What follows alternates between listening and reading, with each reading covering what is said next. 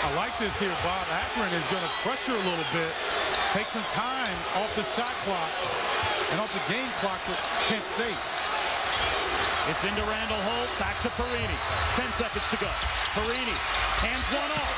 Blocked inside by Marshall. It's loose. Perini in traffic.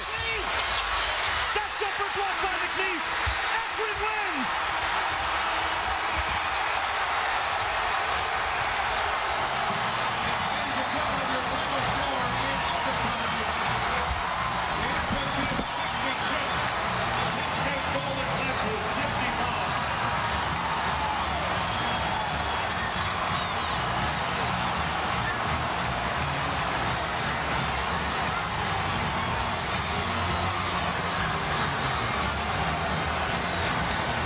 Pushing and shoving on the court, players and coaches have to be separated after the game's over. These two teams almost had an altercation the last time they met in the last regular season game.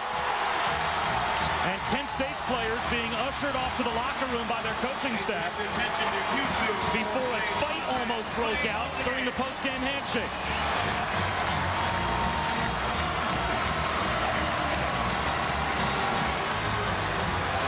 Let's see how the altercation may have begun.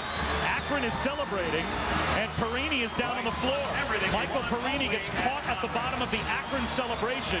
That certainly looks inadvertent.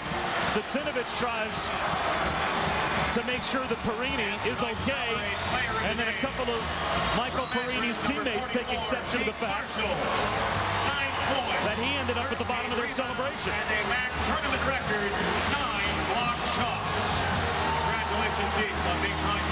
Well, after all is said and done, Akron in overtime wins the MAC championship game. In total, Akron blocked 14 shots in the game. And the last two, one by Zeke Marshall, one there by Steve McNeese, as Rod Sherman's potential buzzer beater was never released. The Akron Zips are going back to the NCAA tournament for the first time since the 2008-2009 season. They win the MAC title game in overtime.